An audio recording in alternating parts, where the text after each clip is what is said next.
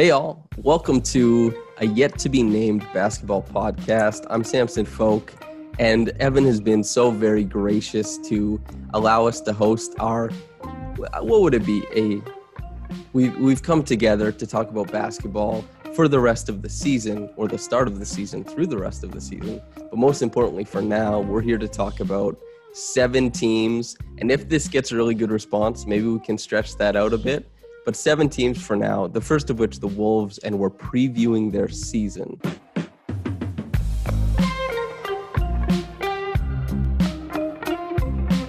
Kind of like if you think about Jalen and Bill, what they used to do. Less budget, better insights, maybe. Evan, how do you feel about the Wolves right now, man? I'm feeling good about it just because I dove into a lot of Wolves film, watched a whole lot of Cat. Karl-Anthony Towns is so good, man. He's so good. You're talking about a guy who's, we'll have all the stats here, but he's 7 feet tall. He's shooting 50, 40, 80, and that 40 is on 7.9 3-point attempts per game. That's crazy.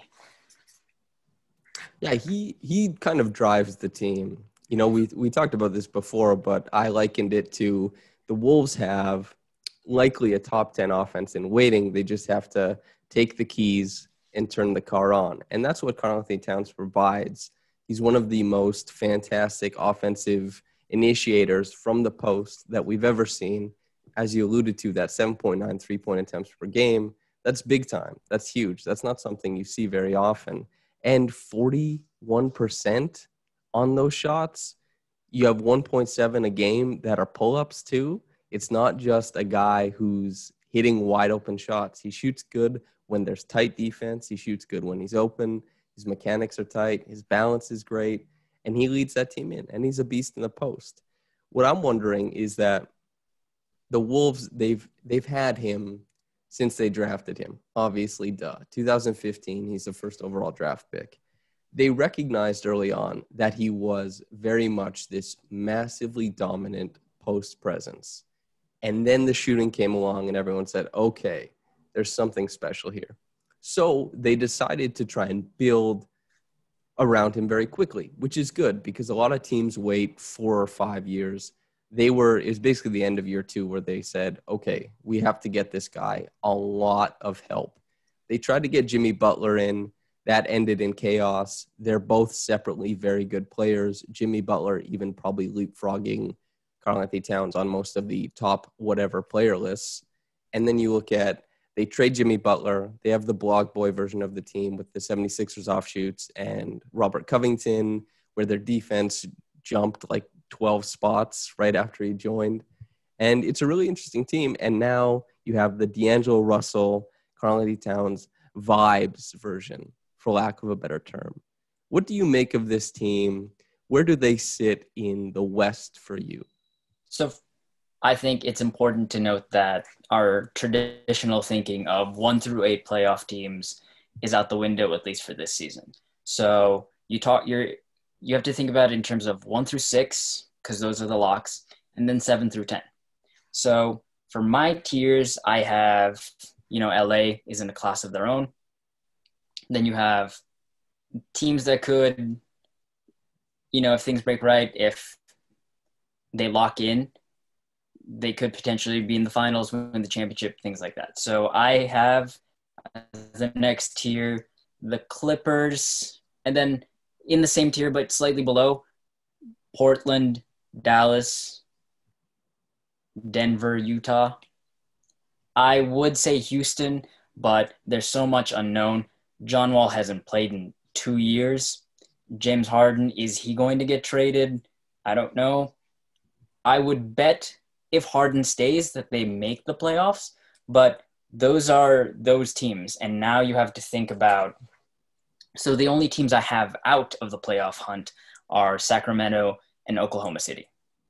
That leaves Golden State and Phoenix as the 2 teams I feel are going to make the playoffs, just because you put Chris Paul and Steph Curry and the guys they have around them in a 1 or 2 game series, winner take all games, I wouldn't bet against either of those guys. Then you have San Antonio is a team that doesn't beat itself, but is lacking in terms of the talent level and cohesiveness. Are they the team that we saw before the bubble? Are they going to commit to the team that we saw during the bubble?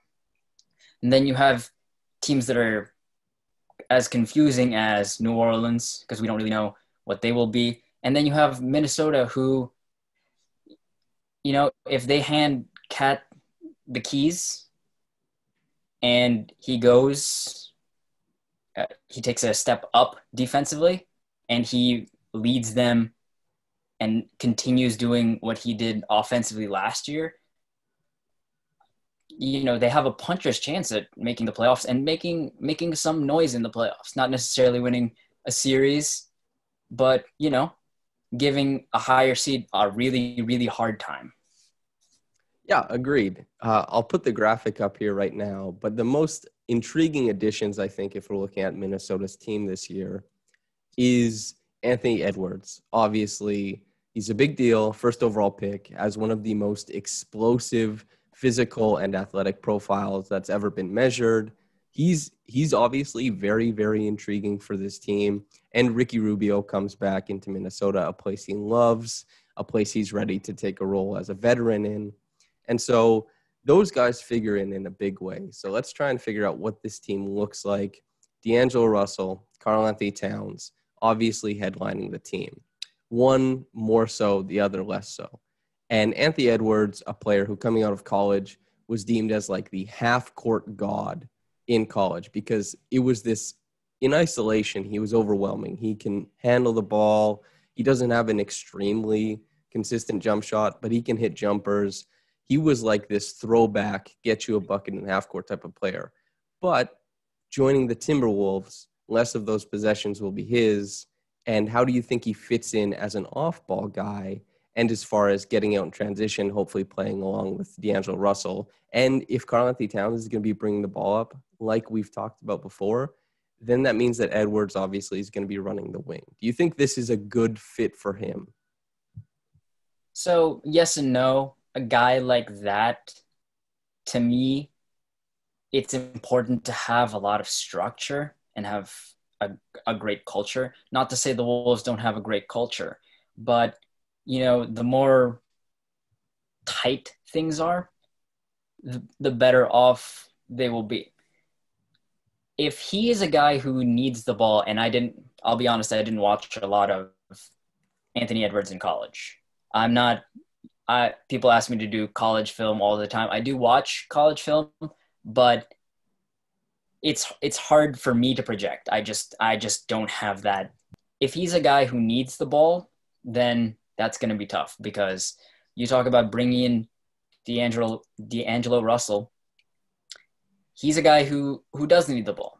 Ricky Rubio, he's a floor raiser, but he's most effective when he has the ball.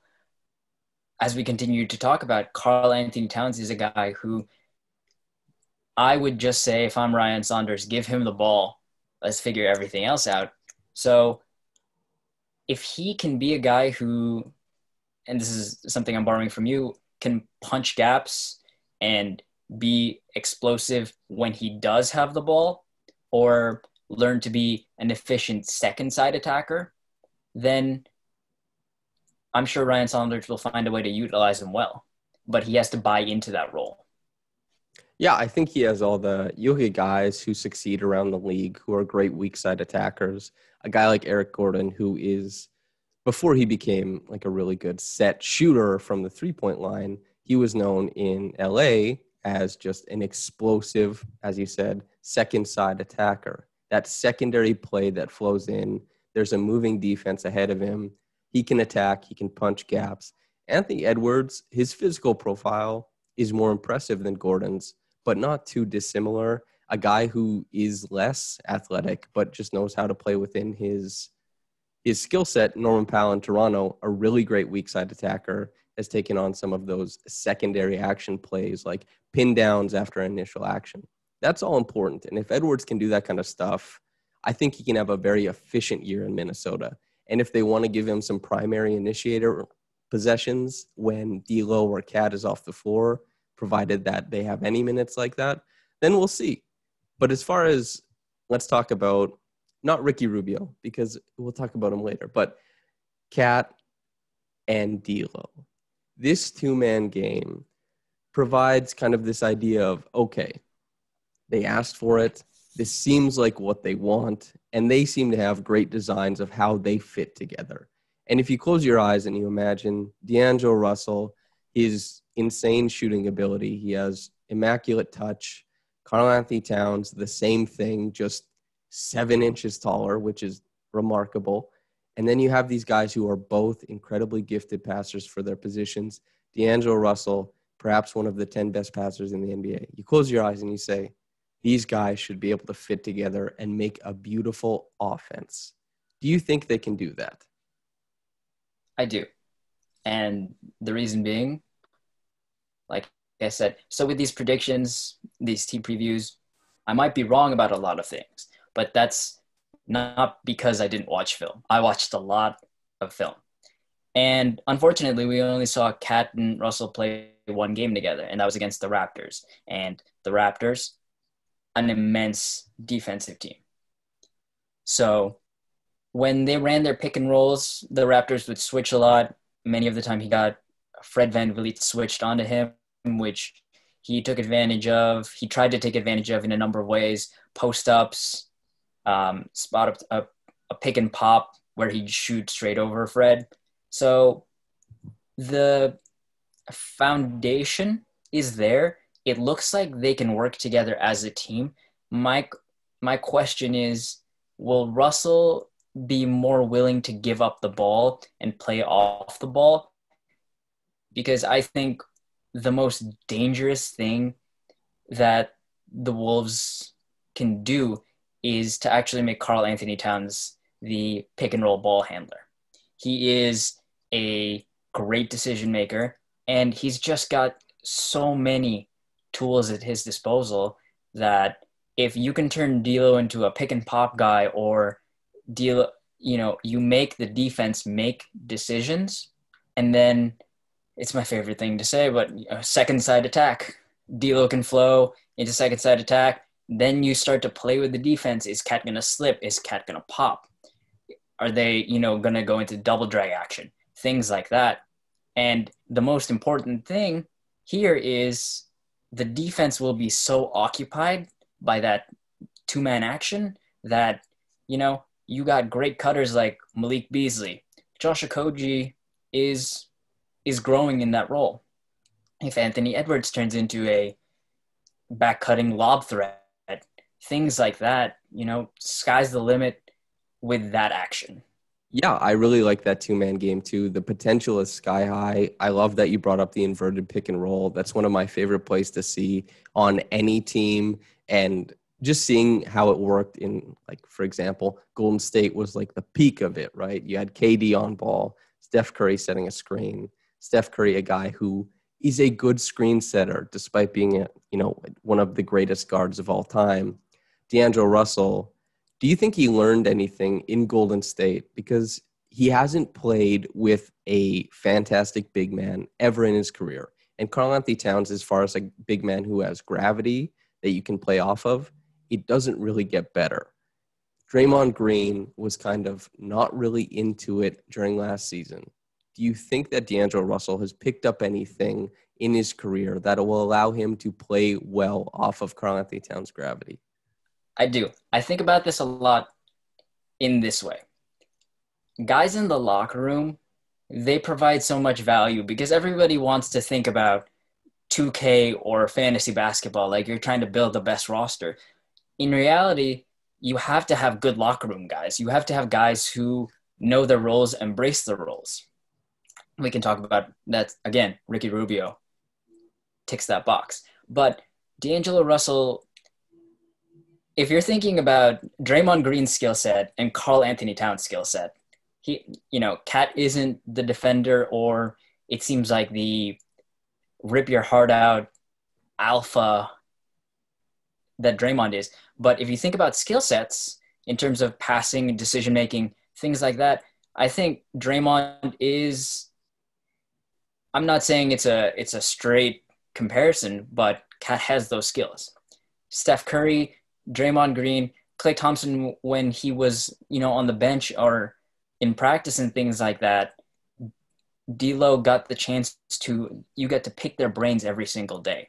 And I think that's going to do so much for D'Lo's career if he can sort of, not to say that D'Lo is a selfish guy, but Steph Curry is one of the best teammates of all time, I feel.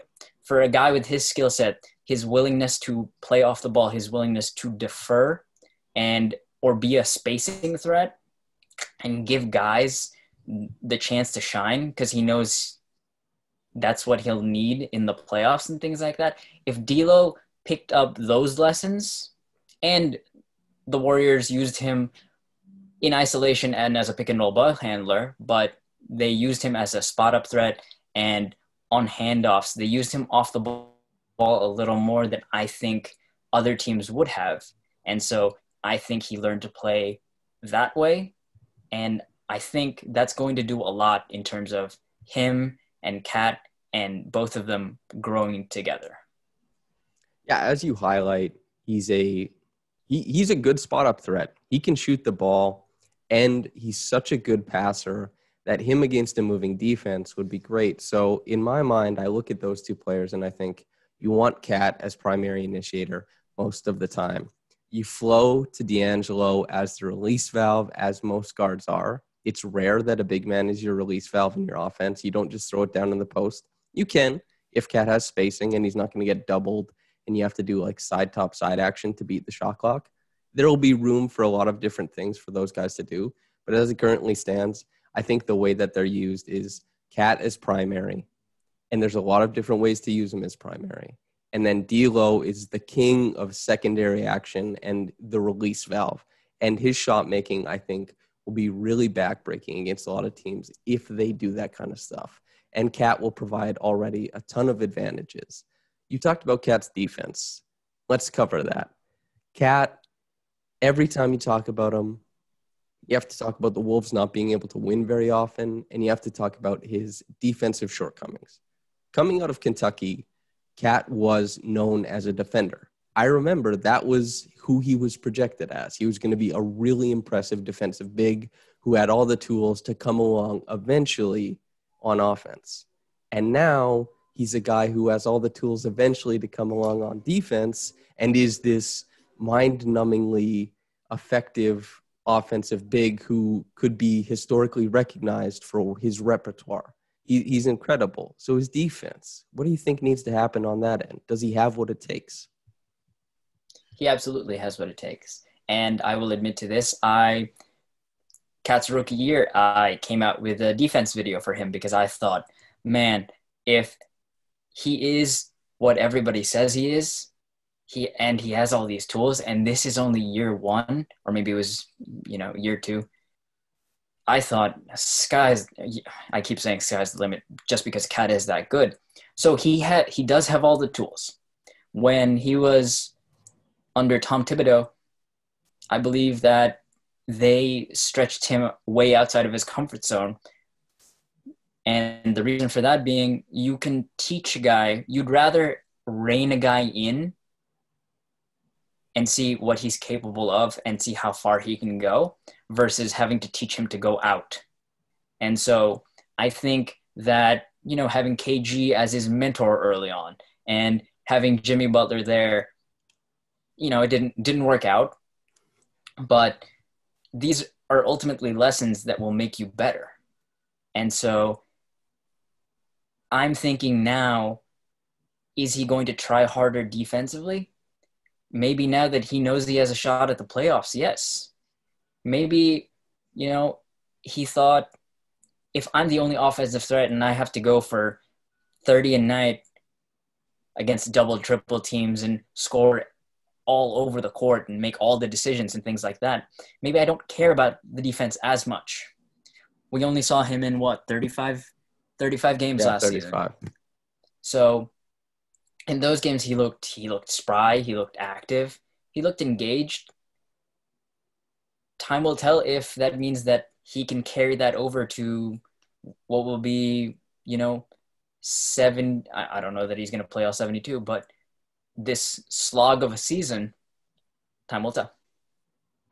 Yeah, you brought up earlier about him against the Raptors, where that was the only game that he and D'Lo played, and how many different looks were thrown at him. That's because the Raptors didn't have Serge Ibaka or Marc Gasol in that game. So you saw a combination of a lot of switches fronting him in the post. Rondae Hollis-Jefferson was, I would consider, his primary for most of the game. And so you look at how he was able to dissect the Raptors' incredibly effective defense. The Raptors were no slouch on the defensive end last year. He can read the floor. He can see moving bodies and see where the ball needs to go. You hope that he can invert that idea and know that the ball is going to go places, and defensively he has to meet the ball at times like that. We talked about this before, and you brought up Robert Covington and how Robert Covington might be able to rub off on Cat. Do you have any thoughts on that now? Yes. So previously I'd spoken to you about how Robert Covington is the quintessential 3-and-D guy. In reality, he has become he's still a decent shooter, and he's a solid on-ball defender. But he is elite being that backline helper, being that rim protector. So if Cat can take the lessons learned from that experience, from Robert Covington is not as tall as Karl-Anthony Towns, but he guards up. He guards way up. Cat can take some of that and some of that, nasty from Rocco and be that type of defender. Maybe it matters a little less what he does as a pick and roll big defender, right? Because if he doesn't have that there, you can erase the mistakes of your teammates on that back line, then that will more than make up for whatever you're lacking or whatever you're not willing to do at the point of attack.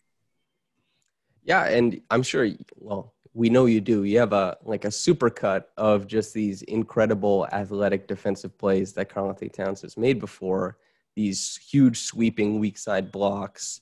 There's plays, I'm not sure if we have clips of this, but there's plays where you see him hedge and just wall a guy off, corral him to the sideline in the pick and roll. He's capable of so many different things. And if he can read the defense like Robert Covington, or even a sliver like Robert Covington, and his court mapping gets to the point where he knows where to be far more often than he knows where not to be, that would be great. Because lurkers in the NBA like Kyle Lowry, like Robert Covington, like Jason Tatum, those three guys are excellent near the lane, and the way they use their steps defensively, and the way, especially Tatum and Covington, because Lowry is not that long, but especially those guys use their length to blanket and cover like three guys on the floor at a time. Just they know they can get to the spots, they know where the ball is, and they're constantly measuring that. If Cat, at his size and his athleticism, gets a sliver of that, he becomes really dangerous, really fast. And now it's time for what? The aux cord. Because every team has a vibe, a sense, an effervescence about them. And so you think, who is driving that? The Raptors have Kyle Lowry. The Spurs have had Duncan, Popovich. They thought Kawhi was going to be another guy added to that list. Miami, is it Pat Riley? Is it Spo? Is it Jimmy Butler? Who knows? But they're all hard as hell, smart, and disciplined. There's a vibe around these teams. And we've made, an allegory, I suppose, to a car. All the players in the car, and the music that plays around is all the noise that comes. Who has the aux cord? Who's playing the music? Who sets the tone for the team? As you said earlier, Cat, not really a super outspoken guy. D'Lo, a guy who's been on three of the coolest, or known as the coolest teams in the NBA thus far, San Francisco, Brooklyn, and LA, a guy who has an outsized fan base because of his time in LA and those three cities, honestly, and a guy whose game is cool, his off-court stuff is suave, he dresses like an icon, he's got this big smile, and he's cool as hell. I think he's setting the tone for the Wolves. Yes, I agree. Ricky Rubio is a guy who I think would be in contention just because he is in the NBA. He's had some success. He's made the playoffs, but internationally, when you talk about winners, you have to talk about Ricky Rubio. So Ricky Rubio, and he's a vet. So he comes in, he gets guys involved, whether it's on the court, off the court. That's how he is, right? On the court, he's spraying that ball around. He finds guys in spots that they like, in spots that they can be effective. By all accounts, he is exactly that way off the court as well. So he would be a candidate. But I think the guy, you nailed it, is D'Angelo Russell, just because if the vibe is wrong with him, then the vibe is off with the whole team. Just because it's not to say that he's a bad guy. It's just Cat is, he's on the court, he can be your leader. But D'Lo feels like the guy who off the court is someone people just gravitate to. And whatever quality that is, whatever that means, people look to him like he has the answers. And, maybe this is where that pays off, that time in Golden State, that time in Brooklyn where he had to learn and grow and be the guy. So, the team will go as far as D'Lo is, as long as D'Lo's vibe is good with the team, right? As long as everything meshes well, people will look to Cat on some level, Rubio on some level, but they'll look to D'Lo first.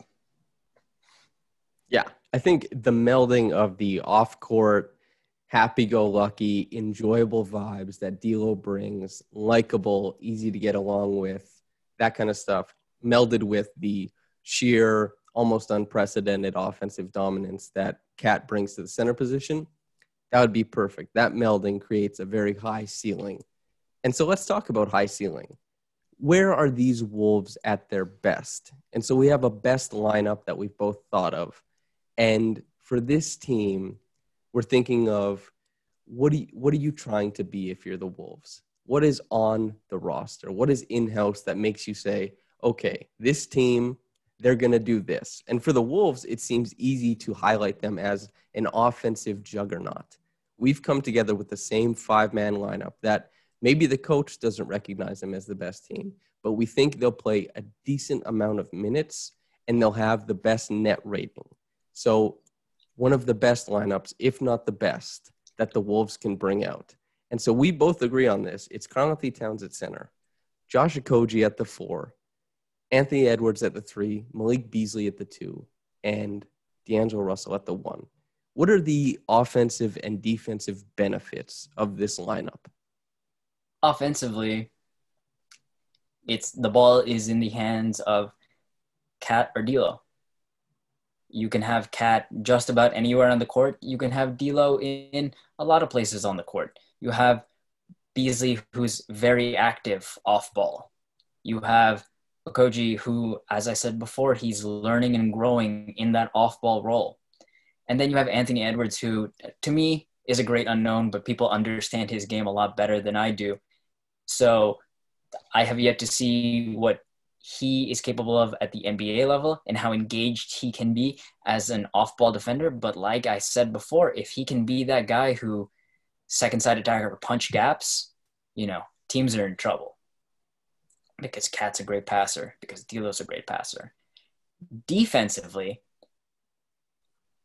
their ceiling is how engaged Cat and Edwards are on that end, how active and perhaps how relentless they can be. Because at the end of the day, that lineup is long, and you talked about this before. It's hard to get cross-court passes off. And if they are a hounding defensive team, if they give effort and they communicate and they're loud defensively, they could be not necessarily as dangerous defensively as they are offensively, but it could be average defense, tremendous offense. And in the NBA, sometimes that's all you need. Yeah, you brought up the length to throw these long passes. And in the NBA, it's become that the short pass is the most often made, but the short pass is not the most often looked for. The long pass is. So you'll get dump offs and you'll get the one pass away passes towards the end of the shot clock to try and find the guy to take the shot, or just for motion early on, these little pitch plays.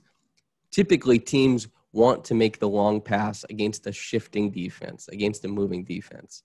Having a long team that occupies the middle of the floor, and especially a team that, if Cat isn't known as a great rim defender, you're looking at they're the best in the middle of the floor because they're lengthy everywhere.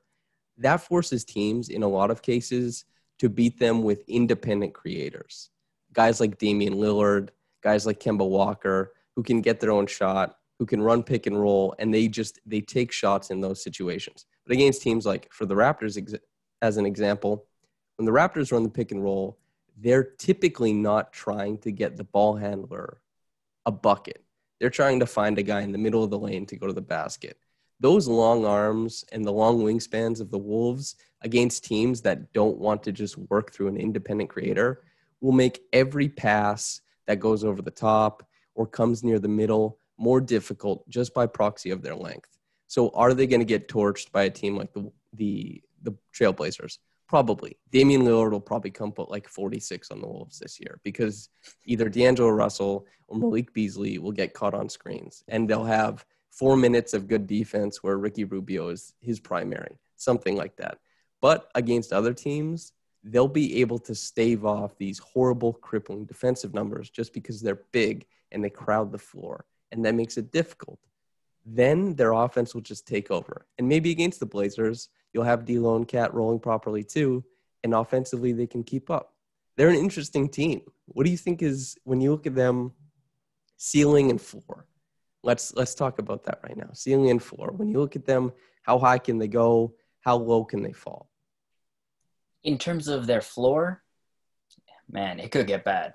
Even if all guys are healthy, if they are slouches defensively night in and night out, and they don't bring the effort, especially when you talk about this season being unique to all other seasons, where there are so many restrictions off the court.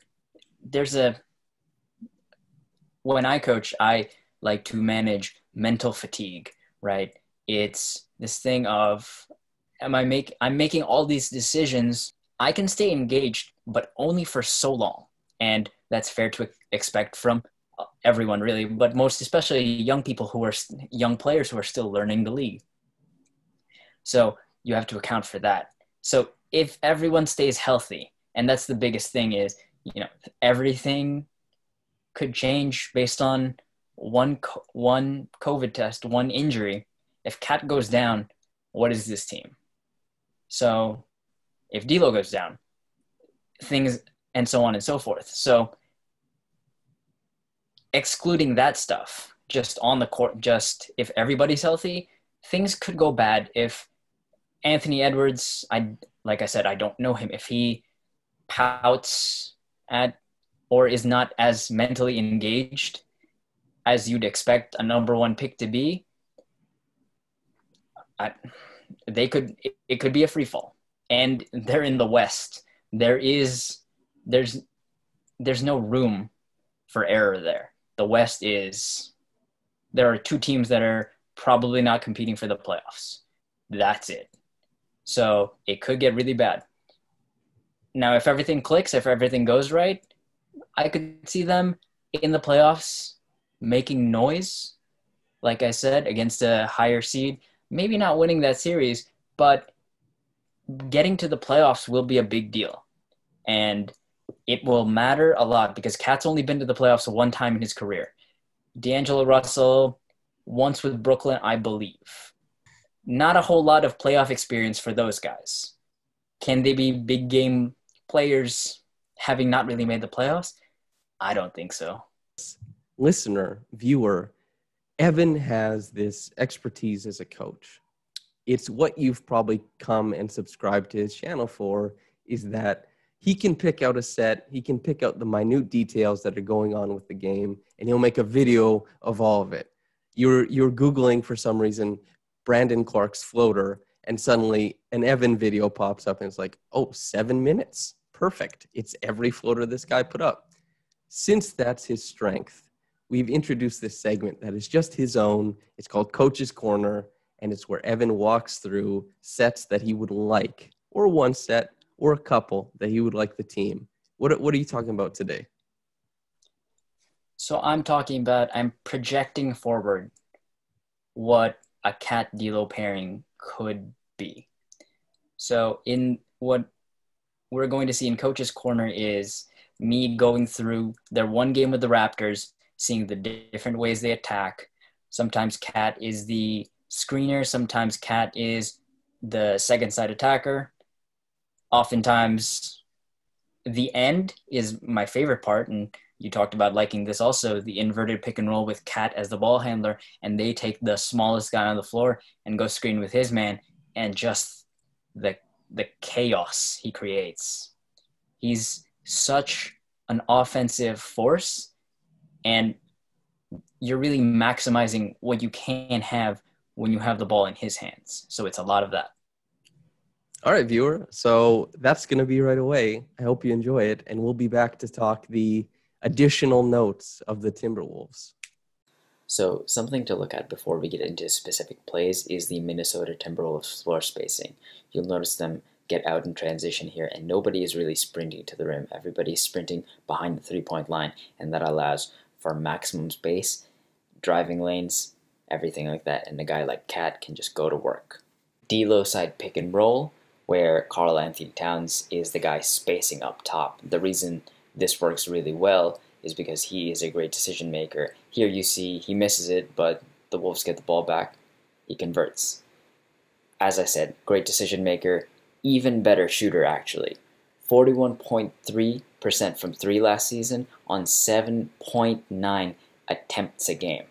Per cleaning the glass, 101 makes out of 245 attempts on above the break threes.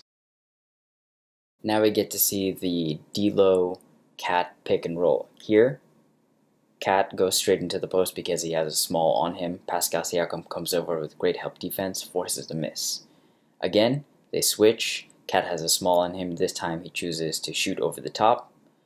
Towns is going to flip the ball screen here so D'Lo can get going to his left hand, and D'Lo stops on a dime, pulls back, hits the three.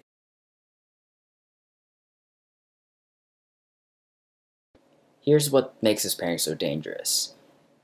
Cat D'Lo pick and roll forces a switch. Now Cat goes into second side action. The defense is forced to make a number of decisions. It leads to a Josh Okogie duck-in. Now, the double drag action is one of the more common actions in the NBA, and we didn't really get to see Russell Towns run it a whole lot in the only game that they played together. But here are some examples of what D'Angelo Russell can do as the ball handler in these situations. You'll see capable playmaker, great passer, A+ vision. Now we jump right into dribble handoff action. Naz Reid here with the Naz Reid to pitch it back to D'Angelo Russell. Now we get to see Karl-Anthony Towns be the decision maker with these fake handoffs. The reason why this works is because a big seeing a handoff has a tendency to relax for just a second, then boom, Cat is just gone, or he's making a great pass. Another option here is to go backdoor. Wiggins goes up like he's going to receive the handoff. Cat finds him. Now we get to my favorite play and something I hope the Wolves will be running a lot more. Karl-Anthony Towns as the ball handler in pick and roll situations, specifically invert pick and roll where the point guard is setting the screen. Here he rejects the screen, late game situation, lefty dunk over Steven Adams. How many players can do that? D'Angelo Russell is going to be the screener this time to get Pascal Siakam on Cat. Scal leaves his feet. Karl goes to the free throw line. Here, step back over the outstretched arms of Rudy Gobert. Here, brush screen from Jeff Teague goes right to the rack. And now we go into a variation of it where the point guard will pitch it to Karl-Anthony Towns. Cat going downhill is so dangerous for the defense to have to deal with. And watch this. I don't even know what to say about that. Again, he's 7 feet tall, shooting 41% from 3, and can absolutely rampage to the rim. Welcome back, viewer or listener, whatever it ends up being. But you just saw Coach's Corner. I hope you liked it. We're about to do a rapid-fire round on some of the rest of the Wolves roster. A guy we both like, and I'm just going to bounce this off of Evan, Juancho Hernan-Gomez. What do you think? So, active off ball, just a great screener. I think he's one of the guys that's going to benefit the most from Ricky Rubio being back on the Wolves, because they are national teammates. And so he's a guy who, like I said, he's a floor raiser. Rubio is going to get guys involved and get the ball in guys' spots where they can be most effective. And Juancho is, I think, really going to benefit from Rubio being back. Ricky Rubio. What is Rubio doing for this team? Underrated defender, world-class passer. That's another world-class passer on this team. Off ball, I think he has turned himself into more of a threat than he was at the beginning of his career. So is he the guy you're going to have at the end of games? I don't think so, because you want the ball in Russell and Towns' hands. And if he turns out to be like a 40% three-point shooter, then yeah, sure, have him out there. But, he's a vet. He's a guy who will put guys in positions to succeed. Yeah, with Rubio, I think what you get is a really good point of attack defender that you can just plug into a game to kind of deter perhaps another really good point guard or on-ball creator that another team has. As far as closing games, we could see that. Anthony Edwards' first overall picks typically have carte blanche a little bit, and they can make mistakes and play through it. If the Wolves are trying to make the playoffs, there's probably going to be some games where Ricky Rubio supplants Anthony Edwards, and he just brings that, third ball handler, if you count Cat as a ball handler. He brings that third ball handler, a calm presence for them to run, off-ball actions for D'Angelo Russell or Karl-Anthony Towns during the, pressure cooker of fourth quarter minutes. That's all going to be very valuable, and he's going to work you through some long second quarter minutes or third quarter minutes and stuff like that. So I think it's a big deal. Ed Boss Davis is there. Everybody kind of knows what Ed Davis does. He's not going to play a lot of minutes. He's going to be active on the glass. Rondae Hollis-Jefferson, what do you think of his fit with this team? And is he stepping on the toes of Josh Okogie as far as a lot of the defensive prowess he has? So when I went through that Raptors film, Cat played 2 games against the Raptors. Like you said, Rondae Hollis-Jefferson was the primary defender. He's a guy who he can guard up in the playoffs or near the end of the bubble. The Raptors just gave him the ball because they were resting guys. That's fine. Rondae Hollis-Jefferson is a guy who, in those 2 games against the Raptors, Cat played both games. Rondae Hollis-Jefferson was Cat's primary defender pretty much. So he'll be a great practice guy for Cat. He, near the end of the bubble and, in garbage time against the Nets pretty much, the Raptors just gave him the ball and said, just go wild, man. So I think he is a guy who is better suited to tell Josh Okogie, hey, man, know your role and be really good in it. And, if you can meet expectations for your role, then you can try and go past that. But I think there will be a fine balance between those guys, just because how many guys do you really trust in late game situations? Is Rondae Hollis-Jefferson a guy who you want out there for extended minutes? No. But is he a, offense defense substitution type of guy who you trust his defensive decision making late. I think that's going to be him at his best. Yeah, I'm excited to see if the Cat and D'Lo two-man game is really going. They have an advantage. They can press without a bunch of spacing from other players. They have an advantage. They can press against a different team. You sub Rondé Hollis-Jefferson in. B-Ball Index had him as a 96th percentile one-on-one defender last year. And he's also no slouch as a coverage guy or as a post defender. He was one of the better defenders in the league last year, even if his lackluster offense takes away a lot of the net rating advantages that his defense brings. It'll be exciting to see the Wolves have their offense really going, and then they can just plug him in to kind of bump up their defense at times. But he'll be situational, and hopefully he's used properly by Ryan Saunders. I feel like that's the Wolves, man. I feel like we just walked through a team. How do you feel? I feel really good. I don't feel as good about not having brought up Jared Culver.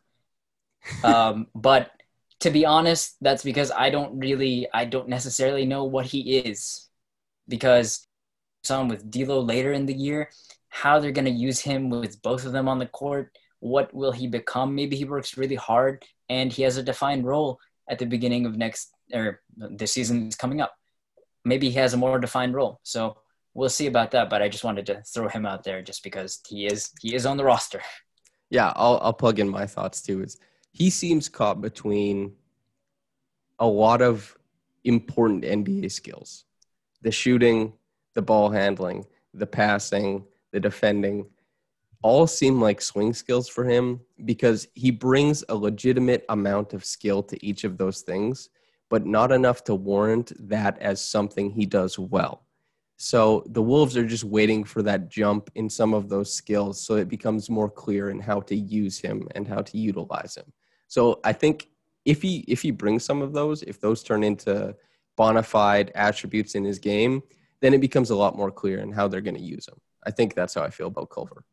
All right, before we get out of here, do you have any final words for the viewer? Any exciting notes to leave off on?